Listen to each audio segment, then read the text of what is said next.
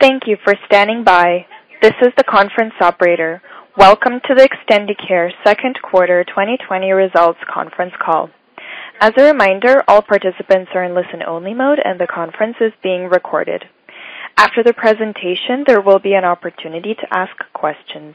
To join the question queue, you may press star then 1 on your telephone keypad. Should you need assistance during the conference call, you may signal an operator by pressing star and 0.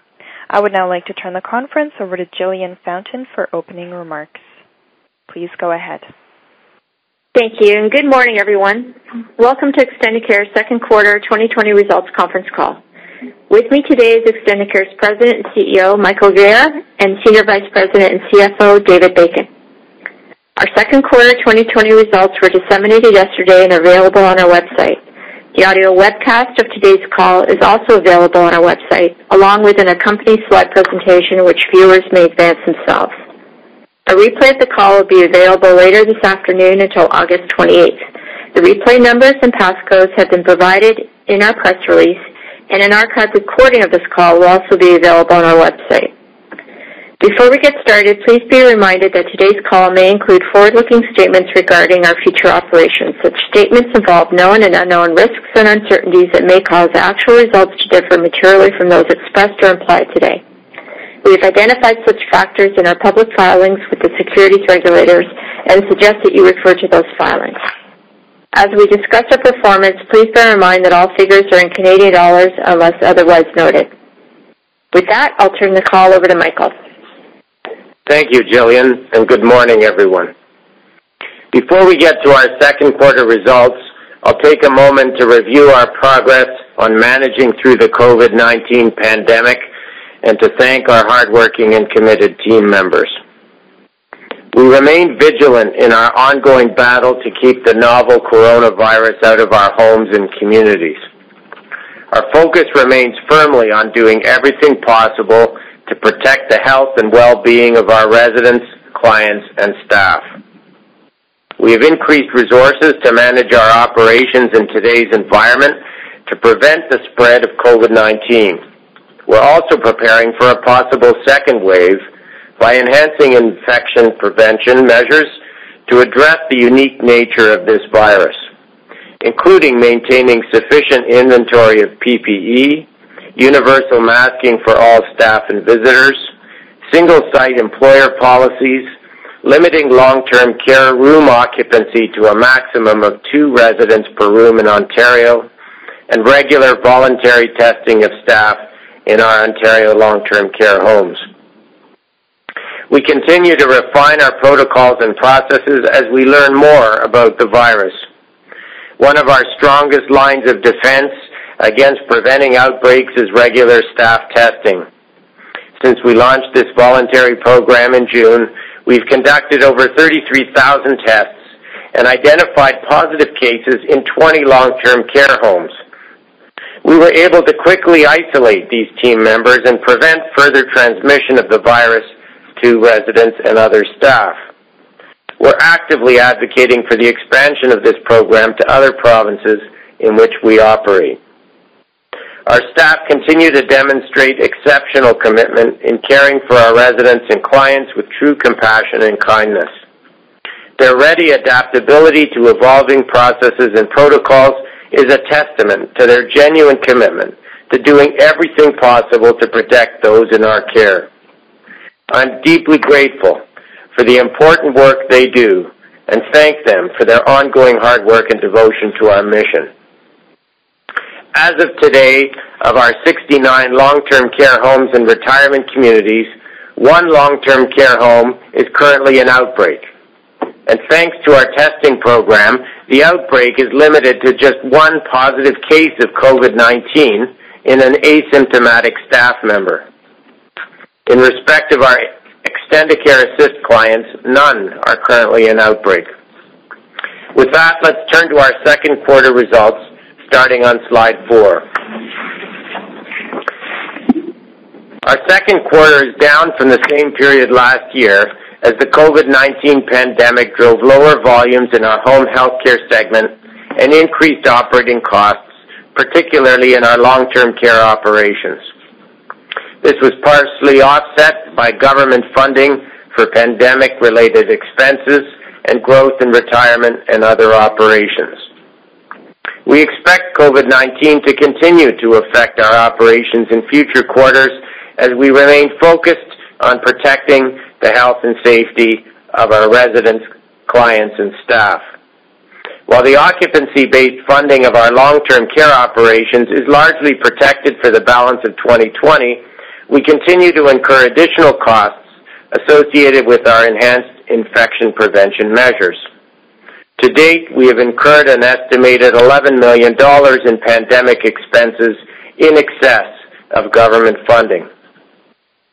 We understand that the fight against COVID-19 is far from over. However, we are happy to see some initial signs of recovery as restrictions are lifted. Home health volumes, while still well below previous levels, have shown steady improvement over the past 2 months. Our Ontario retirement communities have resumed in-person tours and admissions, and long-term care admissions have resumed, although not beyond 2 residents per room. Despite the impacts of COVID-19, our financial position remains strong, with $122 million of cash on hand and no scheduled debt maturities until Q1 2022. Moving to slide 5 in our long-term care operations, the impact of COVID-19 became more evident in Q2 as occupancy levels declined and costs to protect residents and staff exceeded COVID funding programs announced to date. Occupancy levels at our long-term care homes declined to 93.5%, down from the usual run rate above 97%.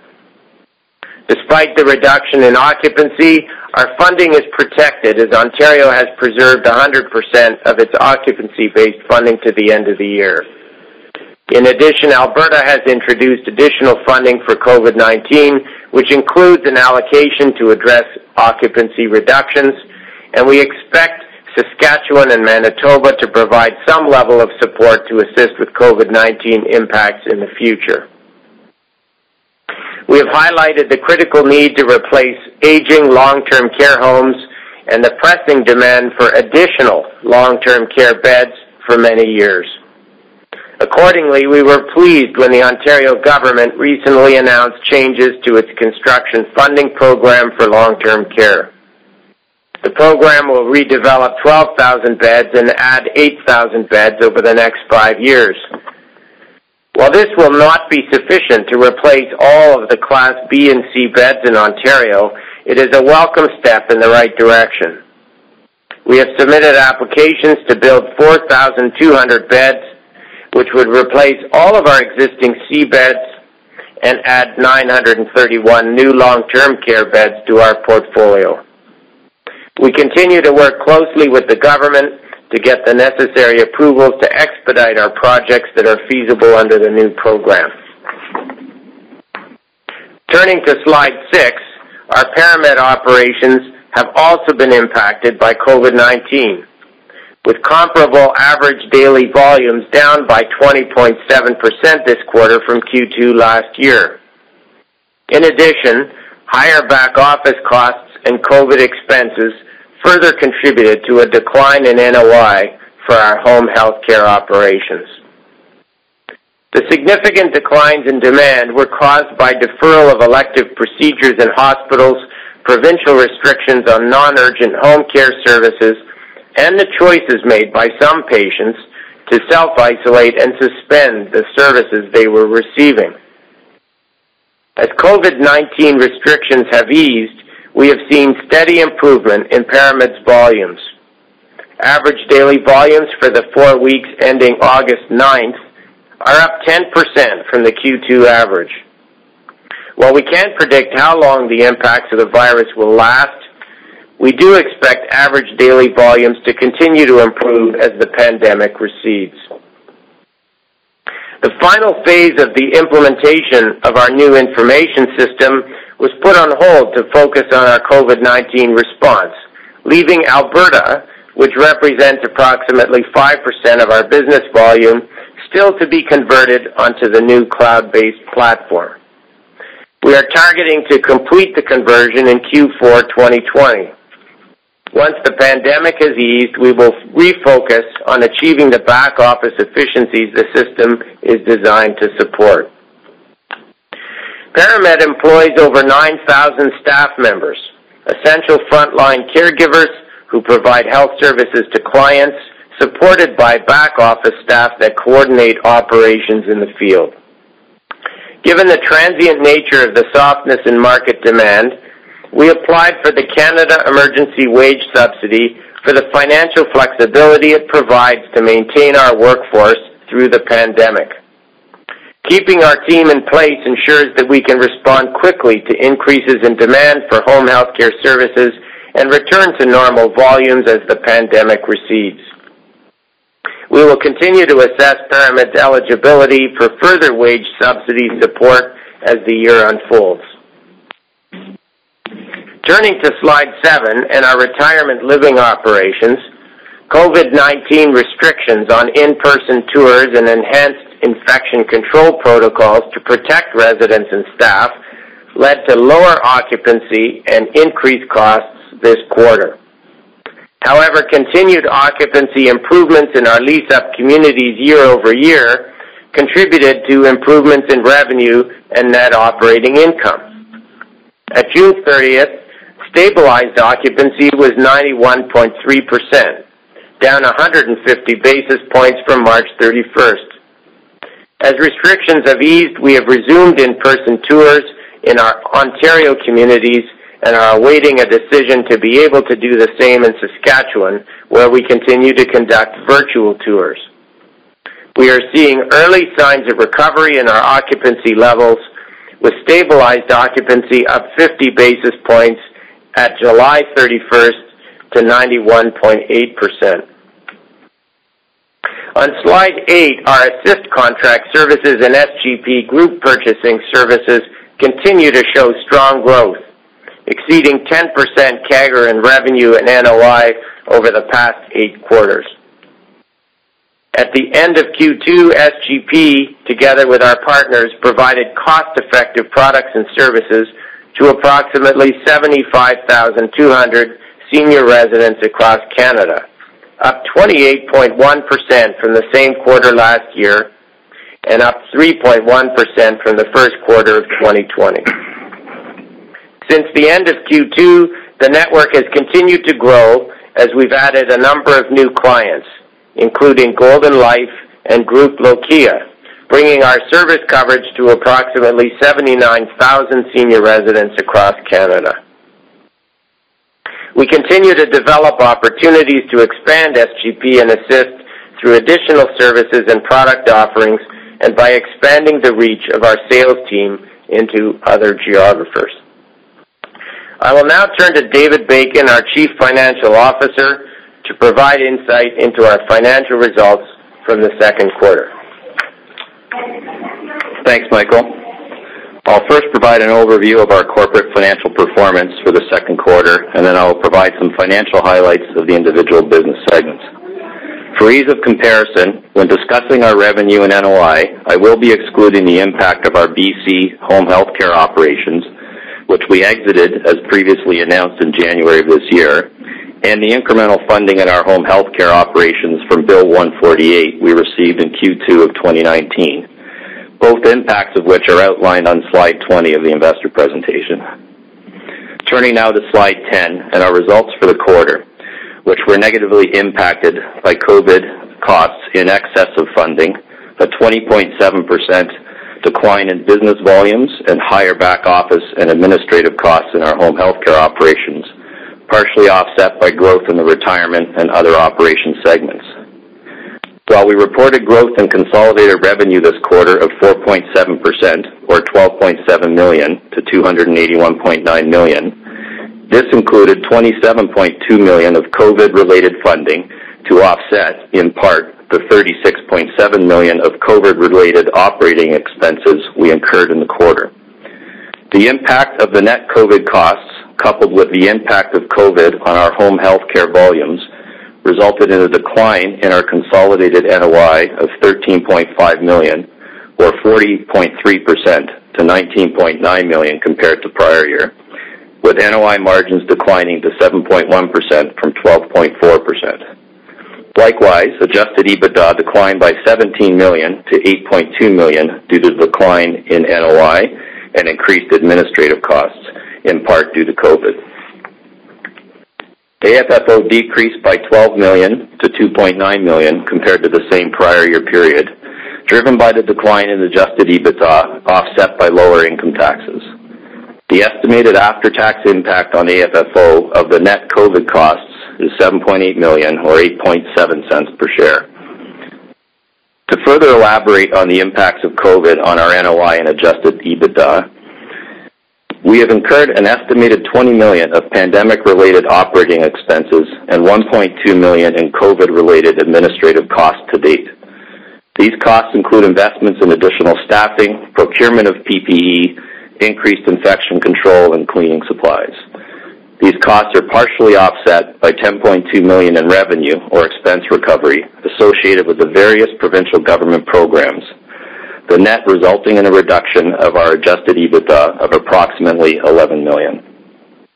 In addition to these amounts, we have also incurred a further $17.4 million in pandemic pay, fully funded by programs announced by the Ontario and Alberta governments to temporarily increase hourly wages for certain eligible frontline employees.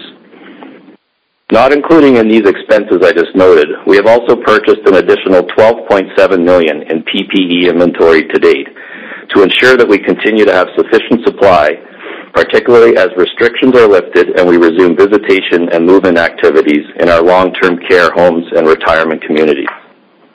Further details on the breakdown of the estimated net COVID costs are included on slide 19 of this presentation and in our MD&A. Turning now to the individual business segments in slide 11. Our long-term care operations in the second quarter saw revenues grow by $18.5 million, or 11.6% to $178.5 million, which includes COVID funding of $17.6 million.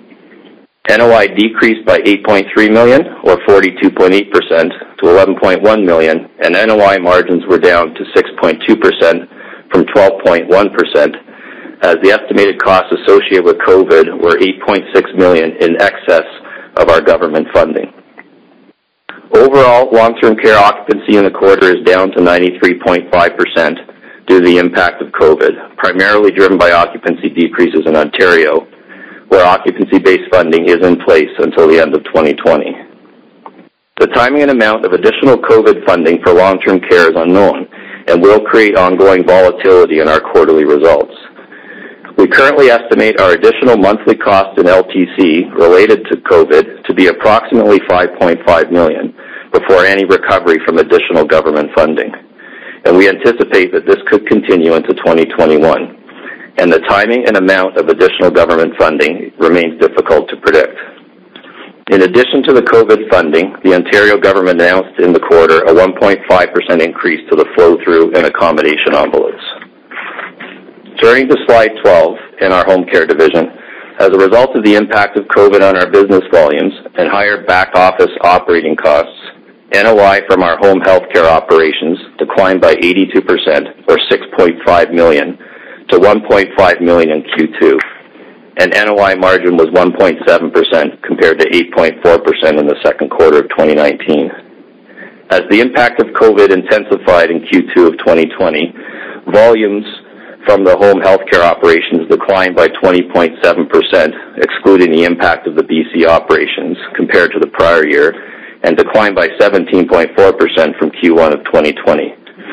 As Michael mentioned, we have begun to see improvements in volumes in recent weeks and are targeting to complete the rollout of our new cloud-based operating system in Alberta in Q4 of this year. Our home health care subsidiary, ParaMed Inc., applied for and received in August a payment of $21 million for the initial two claim periods of March and April under the Canada Emergency Wage Subsidy Program, as a result of the revenue declines experienced in the home health care operations.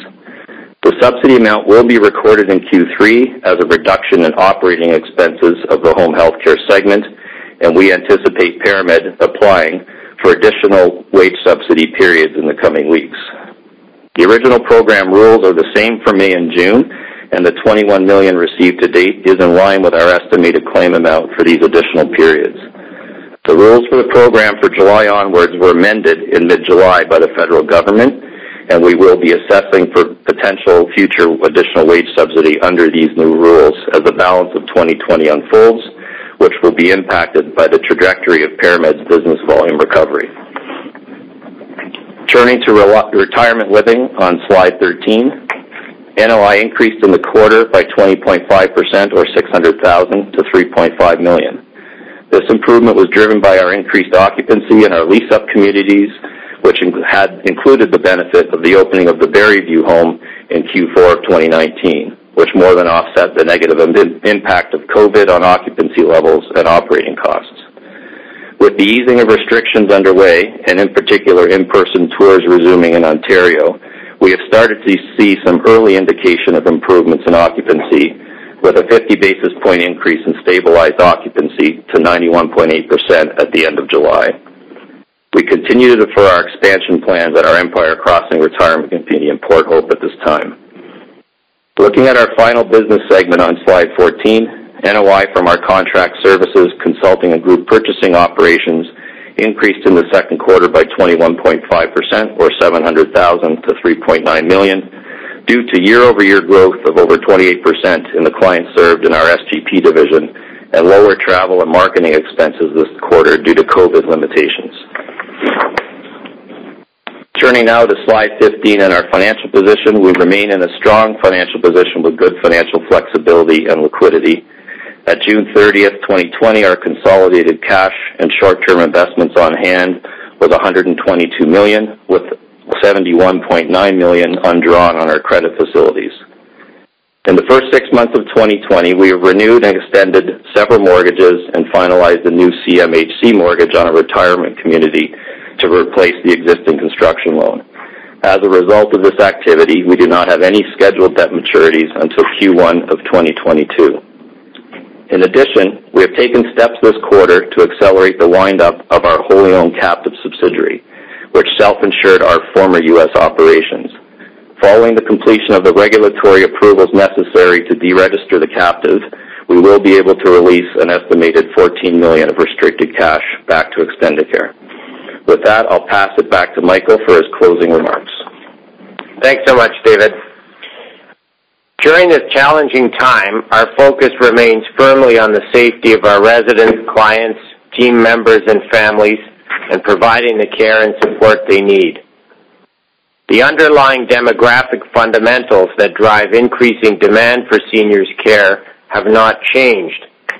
In the longer term, once this pandemic has passed, we are confident that we are well positioned for sustainable growth and profitability in all our business segments. With that, we'd be happy to take any questions you may have. Operator?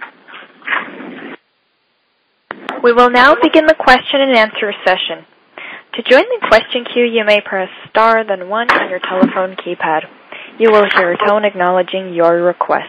If you are using a speakerphone, please pick up your handset before pressing any keys. To withdraw your question, please press star then 2. We will pause for a moment as callers join the queue. The first question comes from Lauren Kalmar with TD Securities. Please go ahead. Thanks, and good morning, everyone. Morning. Just a quick question on the CEWS. How did, maybe you can explain give some color on how Extendicare was able to qualify for the March and April subsidy. Sorry, how it did qualify, you mean? Yeah, just how it met the criteria for it. The program is based on revenue tests on a year-over-year basis. The rules are quite complicated. To be clear, it's our ParaMed subsidiary that's qualified. It's by a legal entity basis, so that with the drop we've seen with our revenues in that home health care business, and with the rules of the program and design on the revenue tests in the program, we were eligible both in March and April for the subsidy. Okay, and then for I guess May and June, any expectation of what you guys may get for those 2 months? Yeah, I think as we just said in our comments, that those initial 2 periods, March and April, were $21 million. The rules remain intact for May and June from the original design of the program, and we think those 2 months are in line with what we saw in March and April. And as you probably know, later in July, the government changed the program for the balance of the year. So there's a whole different set of rules for the balance of the year, and we'll continue to monitor that as the year unfolds, and we watch the recovery and the pace of recovery in ParaMed's volumes. Okay, and then maybe switching gears here a bit on the limitation of occupancy due to 2 per room. How many beds does that impact for Extendicare? We have, that would remove 185 beds in Ontario for us, and a little under 100 beds across the rest of the country. And then with it going down to 2 per room, does that now qualify them as preferred accommodations? Would you get the preferred accommodation rate for those rooms now? No, we wouldn't. No? Okay. And then any idea what the plan is, what the government's plan is, beyond 2020, once they stop funding the additional beds? Or are they expecting to allow you guys to begin reoccupying the 3 and 4 ward beds, or what's the plan there?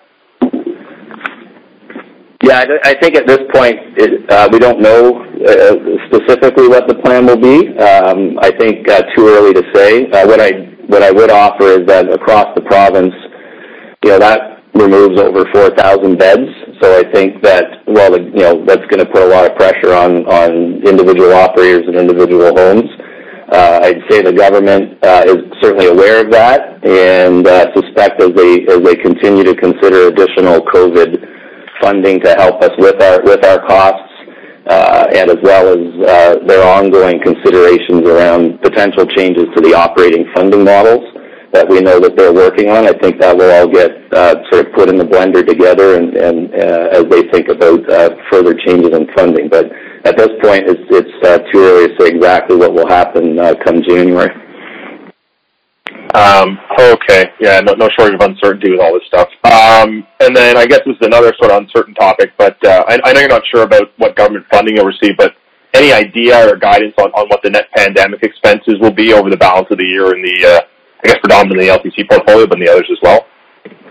Yeah, I think hard to comment on that, to be honest. I think I just said in my comments, in our long-term care division across the country, we're looking at about $5.5 million right now of estimated monthly costs before any additional government funding factored in. So that's we've got some sense of the cost side of the equation, but the revenue side is going to be volatile here and a bit uneven over the coming quarters. Okay. Thank you very much for the color. I will turn it back. The next question comes from Chris Couprier with CIBC. Please go ahead. Good morning. Maybe just following up on Lauren's line of questioning there at the end. Some of your peers have also kind of reported high levels of pandemic expenses that they're incurring in their LTC division. Presumably, you guys are not alone in experiencing this type of burn rate. Is there any reason to believe that most of this would not be ultimately recovered, given the profit models of different operators? Chris, yeah, I mean it's something that we're all experiencing across the entire sector. Up until now, we've seen about 2/3 of the costs covered to date, and there's quite a range of ability to absorb those kinds of costs on a over a long-term basis across the sector. So the larger operators are certainly have more flexibility to cover that than the smaller operators do, as you can imagine. So we don't really view this as a sustainable situation. We think that there's going to have to be a reaction to it. But as David said, there's a number of other things going on as well. So, you'll recall that on July 30th, the Ontario Long-Term Care Staffing Study was released. So that was the report of the expert group assembled to respond to the recommendations coming out of the Guerriere inquiry. And, it calls for significant increases in staffing for long-term care. And the Premier's reaction to it was that, just a comment in one of his press conferences was that we do need to fix staffing in long-term care. So they're certainly working on it, and so we may see something on a permanent basis as a result of those recommendations. So we're really hard pressed to say what kind of a number it would be and when it would be, but we're waiting for that. And of course, the other thing to just keep in mind is that these costs are covering things that we have to do because of the pandemic. When the pandemic subsides, most of these costs will disappear. Correct. Okay. Understood. Maybe just moving on to ParaMed. With respect to kind of what you've been seeing in the business, how have you highlight the change in ADVs, so that's great. How would you say that kind of referral volumes are? Are you basically acting on as many deferrals as you can, or is there still a kind of a big gap between referrals and what you're executing on? Like, is the bottleneck more on getting people back to work? And then maybe if you look at the type of hours that's been increasing, is it more of the more specialized type of hours versus more of the traditional PSW? Yeah, in terms of the hours that dropped off, we saw a lot more of that reduction on the PSW side than the nursing side. The nursing side actually held up quite well through this. So it was more the PSW side of the business that was impacted. In terms of what we're seeing come back, we've seen the referrals pick up quite briskly, but it takes time for those referrals because of course a referral isn't per visit. A referral is per patient, and so a patient can require services for a year on an ongoing basis. So referrals are the leading indicator and volumes are the lagging indicator. So we're certainly seeing the referrals return to levels in most districts that are similar to what they were pre-pandemic. So now the volumes are tracking back up, and that gives us a lot of optimism that we will return to normal levels. Of course, the caveat in any of those kinds of predictions is the possibility of a second wave causing us to go back into some kind of a lockdown that may indeed cause the volumes to go down again. So we're not, we're not predicting that that won't happen. So at this point, we're very optimistic, but there are a lot of unpredictable elements to take into account. Is there anything that may have changed with respect to the cost structure as a result of the pandemic that would, if you return back to, say, 2019 type of levels, is there any reason to believe that the margin couldn't return to those types of those levels at a minimum? Not at all. In fact, our contribution margins have tracked very closely with the volumes, and so we don't see any change in that aspect of the business. Okay, and then maybe just last one on home care generally. I know there's been a lot of talk about changes potentially occurring in long-term care. Is there anything in the home care side that we should be aware of? Well, the one thing, Chris, to watch for is that if there's a major expansion in staffing in long-term care or a significant change in pay rates in long-term care, we could see resulting staffing shortages in home care. So the two sectors operate right next to each other. So if there are changes in one that aren't echoed in the other, then we could see some challenges that result on the labor front. That said, that report that I mentioned earlier, that reported on July 30th, they took pains to point that out and made the recommendation that anything that happens in long-term care should be echoed in home care. But we'll see how that plays out. Thanks very much. Thanks, Chris. Thanks, Chris.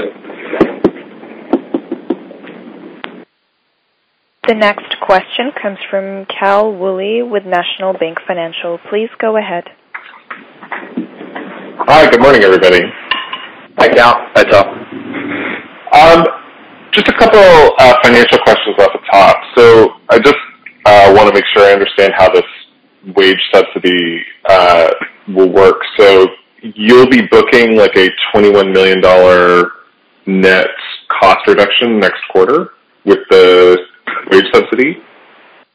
Yeah, the accounting treatment of that subsidy for us, it's treated as a grant. So in our policies and under IFRS, that gets netted against our operating expenses of the ParaMed segment in Q3. And then for whatever you apply for within Q3, that would theoretically then come in Q4? That's sort of the way to think about it? No, the additional amounts we talked about, those extra 2 periods, May and June, that's likely to be in our Q3 as well. Okay. And then sorry, go ahead. No, go ahead. No, you go ahead. No, that's all right. I was going to say that it's in our operating. Maybe, I don't know if your next question will be this, but it is in our operating, and therefore it will be in our AFFO. So just similar to how the COVID expenses impacted our AFFO this quarter, that will be included in our AFFO in Q3. Okay. And then do you have any, just because your numbers are going to be, shifting a lot over the next little while, depending on how these reimbursements go, do you have any, covenant concerns or challenges that you need to think about with your lenders, just as we go through this cycle? No, we're at Q2. We're on side with everything. I mean, all of our covenants are tied to specific mortgages and sort of more traditional debt service coverage tests and things like that on the long-term care side and retirement side. But at this point, we have no concerns right now on the outlook on anything, and there are no covenants in our bonds. Okay. And then just for SGP, any concerns about the health of the customer base that you've got right now? You feel comfortable that that group of customers is going to continue to operate through this period? I can't imagine a scenario where long-term care homes that are currently in operation would somehow go out of business and then the residents have nowhere to go. So we don't really have that concern. And I think the retirement side of the sector is clearly starting a recovery at this point. So we don't anticipate a problem there. So in fact, what we are seeing is that as the sector has been under some financial challenges and, of course, has experienced procurement challenges, particularly with things like PPE, that we're seeing really significant interest in our offerings. So as a result, we're continuing to see growth in that segment, despite the fact that our sales team can't travel. They've moved everything to online, but it doesn't seem to have interrupted their ability to bring new customers to the business. Okay. And then this is sort of a technical question just in terms of like how operations are specified between the government and the operators for the long-term care segment. But the extra costs that you incurred, like this quarter, are these a result of risk management choices that the operators are making, or are these public health directives coming from the municipalities, or in fact are coming from the provinces themselves, like to manage the risk in the homes? Well, I'd say it's a combination. First of all, there's a very, very collaborative engagement going on between government and the operators in the sector. There's also a very collaborative activity going on between the operators, as we all, share best practices, share data, share learning in terms of how best to defend our homes and communities from the virus. So that's driving all of us in a similar direction. You can see our costs, are similar. The government doesn't direct us to hire certain individuals. They are certainly helping us with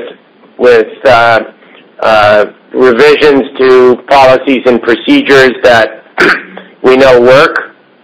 And I think you're seeing that across the whole sector as we get, those worst outbreaks that occurred very early in the pandemic are now thankfully behind us. So it's not prescriptive in terms of what we need to spend, but certainly in terms of the policies and procedures that we're required to follow, that has both product and staff costs associated with it. Okay.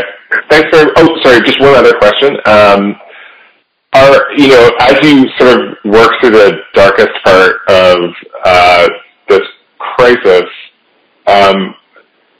was there anything that sort of stuck out to you in the way this system works?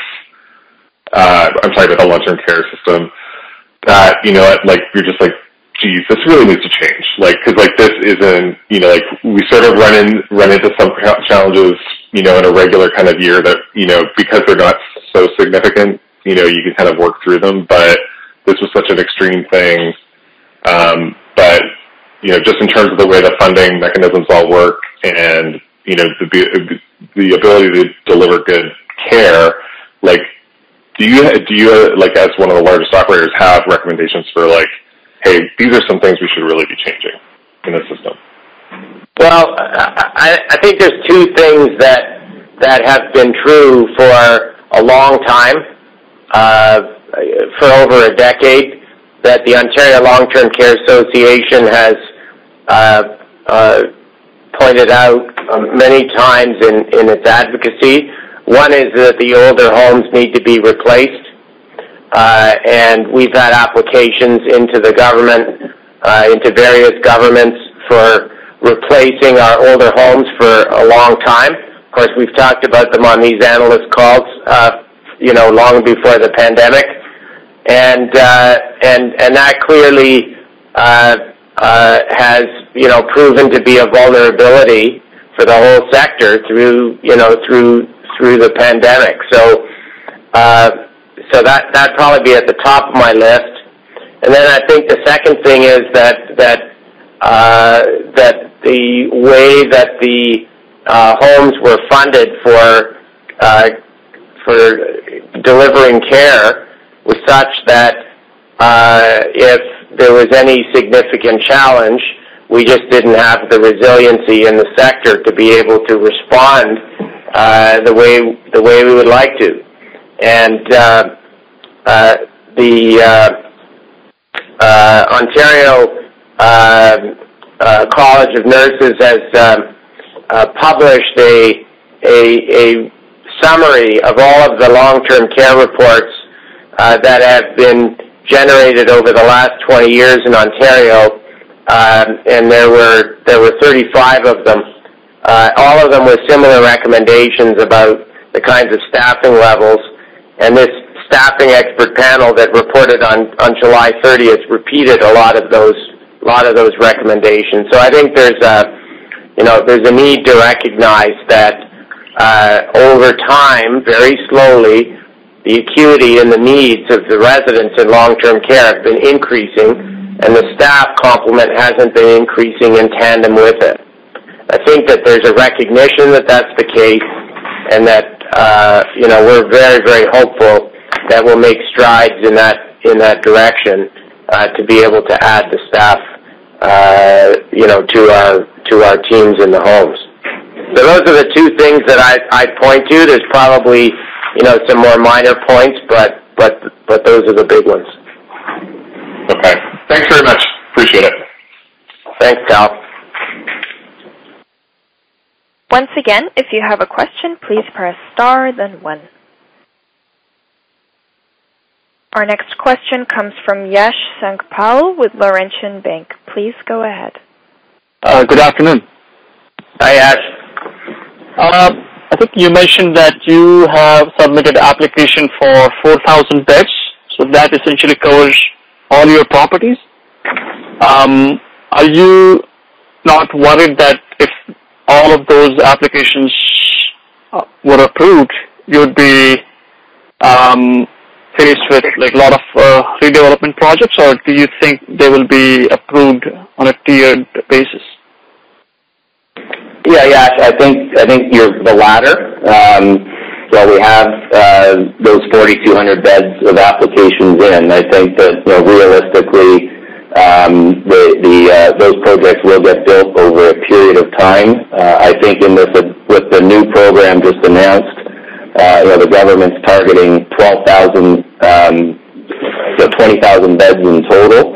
And if you think of that relative to the 32,000 C beds that are in the province today, it's clear that not all of those existing C bed projects across the province are going to be covered by this initial phase of the government's new program. So I think there is going to be a cadence to how these get approved and how we think about things as they unfold over the next, say, 5 years, which is the initial target phase for this first wave. Got it. So, okay. So the wage subsidy that you're getting for your home care business, what percentage of wage would that cover? Roughly, I'm trying to understand how much is the government compensating for? Well, the design of the program, is to reimburse employers that meet the tests of the program for up to 75% of a weekly wage maximum of $847. So it's a very complicated calculation. You literally are doing the calculation employee by employee and looking at the wages paid over these discrete 4-week periods.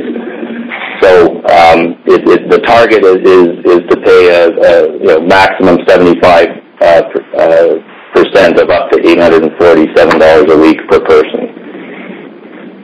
The reason I ask is you have some part-time employees, a mix. So how did the government address that? Based on how much they were earning before, or? Yes, it's based on what we've actually paid during certain periods of time. It's not based on a implied or imputed amount we would have paid. It actually looks at what we did pay in the specific period and gives us back a portion of those wages to help. Okay. Moving to the retirement home division, where is? Would you be able to say where your occupancy is at this point? Yeah, I think as I think Mike or I alluded to in the script, we have our as-at occupancy at the end of June was 91.3%, and we have seen a slight uptick in July in our stabilized occupancy to 91.8. So we've seen about a 50 basis point uptick in the month of July. Okay. And lastly, on your HGP division, how is the pipeline looking at this point? Like, I'm trying to understand how much this business can grow by, say, year end.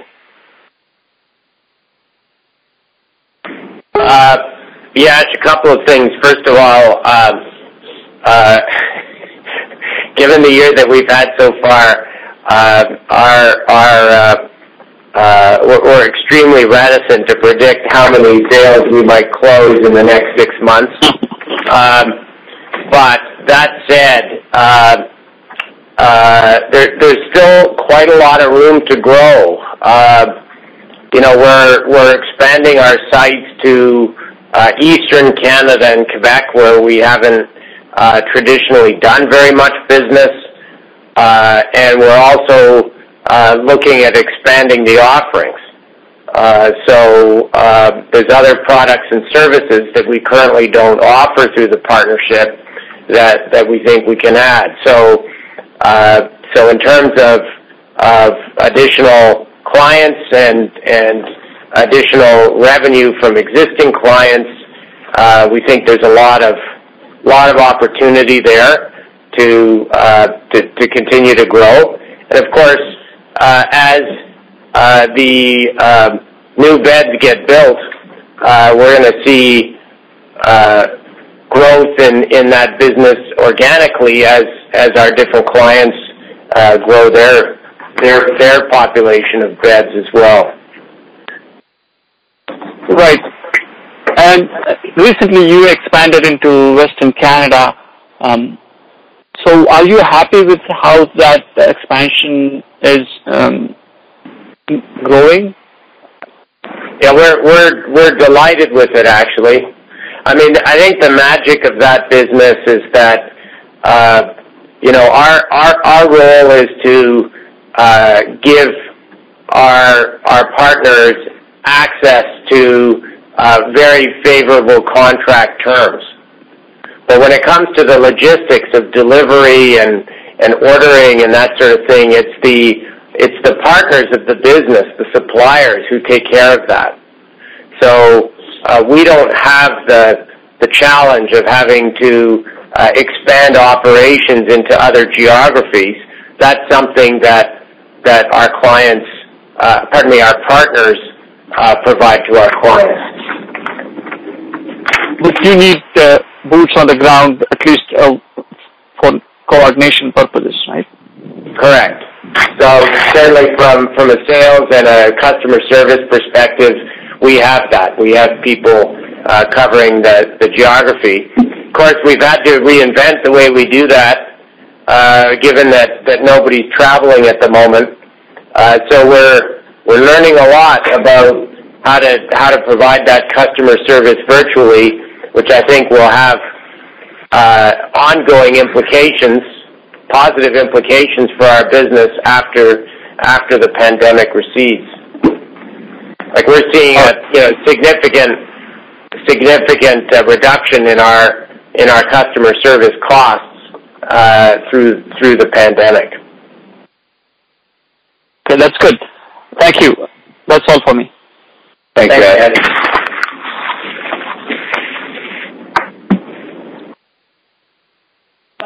This concludes the question and answer session. I would like to turn the conference back over to Jillian Fountain for any closing remarks. Thank you. That concludes our call for today. This presentation is available on our website, as are the call-in numbers for an archived recording. Please don't hesitate to give us a call if you have any further questions. Thank you again, everyone, for joining us, and have a good weekend. Goodbye. This concludes today's conference call. You may disconnect your lines. Thank you for participating and have a pleasant day.